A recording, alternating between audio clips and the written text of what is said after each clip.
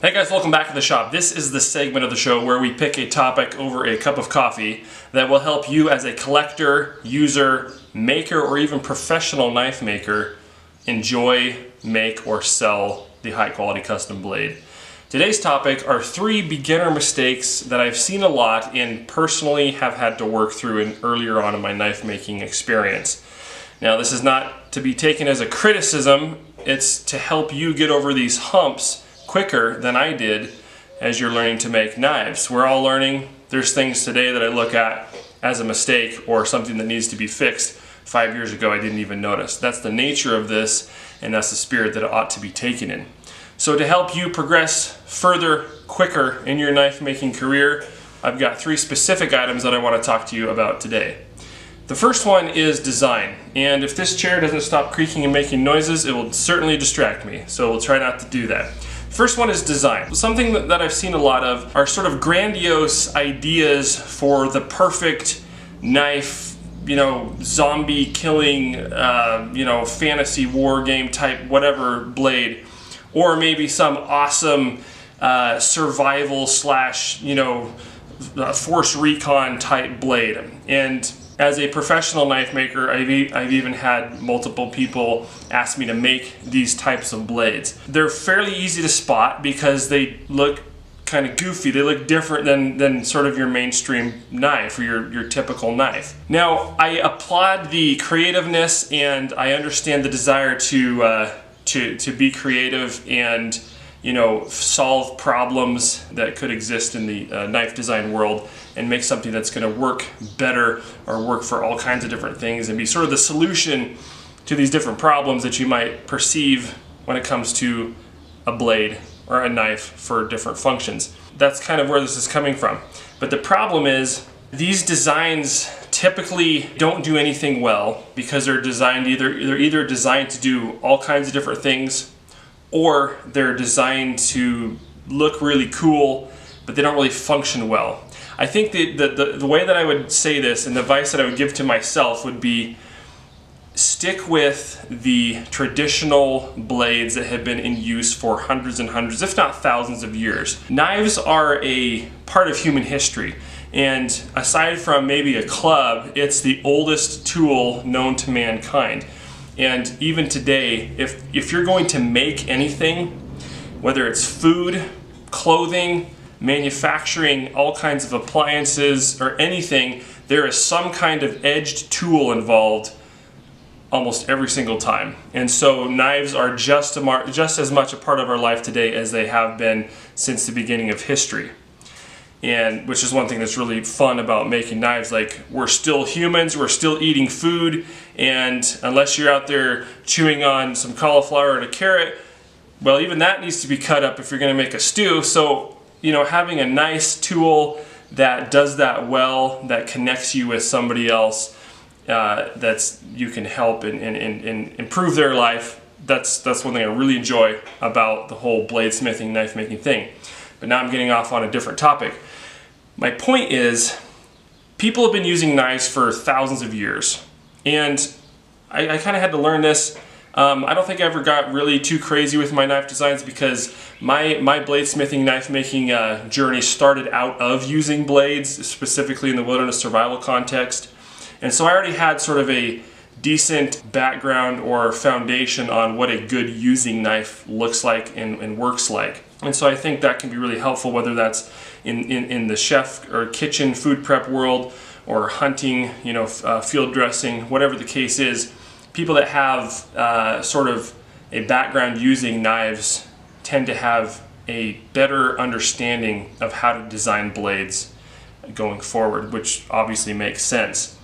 And so as a beginner knife maker, I would just encourage you not to not design your own blades, but we're standing on the shoulders of giants, as it were. And look at knives that have been in use for, hundreds if not thousands of years, and come up with your own version of it. Really, I would just say don't try to reinvent the wheel, because that's not really what we're doing here. Blades are not a new thing, but the way you make a particular design of blade, or if you design your own blade from scratch, if it's going to be usable, practical, and relevant it is going to have a lot of the same characteristics of many other blades out there, and that doesn't detract from your individuality as a maker, so don't feel like that it does. And so where we run into problems is with sort of the just really wild fantasy type shapes and designs and stuff like that. And if what you're doing is building an art knife, then I get it. That's a whole different arena. That's not something that I do. I've built maybe, I think, 2 art knives that weren't really designed, well, one that I can remember for sure that wasn't designed to be used as a blade. And that's just not really my thing. If it's your thing, that's fine. But when it comes to making knives for people to use, stick with tried and true designs. And you can look at different knife making traditions that go back hundreds and hundreds of years. The Japanese knife making tradition, for example. There's different European traditions. You know, I think of just, for example, you know, the gaucho knife down in South America, which is influenced by Spanish knives, you know, centuries and centuries earlier, which is also what influenced the Bowie knife in the Texas territory and different things like that. But all these different blades come from specific cultures and uses, and they were designed to be used for specific purposes. And so people, you know, and so you think about it like the gaucho down in South America, you know, where that blade design originally came from. It's kind of looks like a kitchen knife, actually. It's a very practical, fairly basic design, but it works, and that's the whole point. Now my chair is sinking down. Got some technical issues here. The whole point is that a knife design that's been in use for a long time is been in use for a long time for a reason. And so, to reiterate, I don't want to reinvent the wheel. I want to look at existing knife designs and realize that they exist for a reason, and then build from that, build on that. Tweak it a little bit, make it your own, but don't go so far as to try to reinvent the wheel and make something that in the end isn't going to actually work very well for its intended purpose. The second thing that I see a lot of just in the practical building of the knife is edge geometry and thickness, problems with edge geometry and thickness. And specifically what I've seen and what I've personally experienced is it seems to be normal early on for knife makers to leave their grinds and their edges much thicker than they need to or should.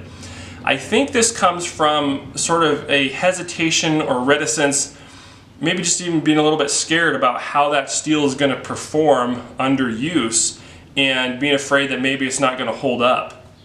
And so leaving that edge, that blade, that grind thicker, all 3 of those, is sort of the remedy to making sure that that blade doesn't break or the edge doesn't chip or whatever. This is understandable, but the problem with it is that you end up with a knife that doesn't work very well. So a knife is designed to cut, and by simple definition, it has to be thin, not only at the edge, but also behind the edge and then further up into the blade, particularly if you're cutting through things. You need that clearance to actually get through it without a lot of resistance. And so as a new knife maker, you're probably going to feel hesitance about making that blade thinner, but here's what I would recommend. Go as thin as you dare, and then go a little bit thinner. But then take that blade, take that knife, go out and test it for its intended purpose, okay? Don't take a little EDC knife out like this, or, you know, heaven forbid, a kitchen knife, a chef's knife, and go try to cut through nails with it, or like even chop on a piece of wood. That's ridiculous, and that's a whole nother thing we could talk about. That's not what it's for. It's not going to hold up to that. What it's for, in the case of like a chef's knife, is slicing through food efficiently, cleanly, and quickly. And if it does that well and holds a good edge through that use on a proper cutting board surface, not the kitchen counter and not a ceramic plate, then you're getting towards making a good knife. You take that knife out and try to chop on a piece of wood with it just to prove how good the steel is, that's just nonsense. That has no bearing in the real world of actually using and making knives. That's a whole nother subject in itself that we could get into, but just for today, keep in mind that you might be making your blades, your edges, too thick for the design purpose. So pay attention to that.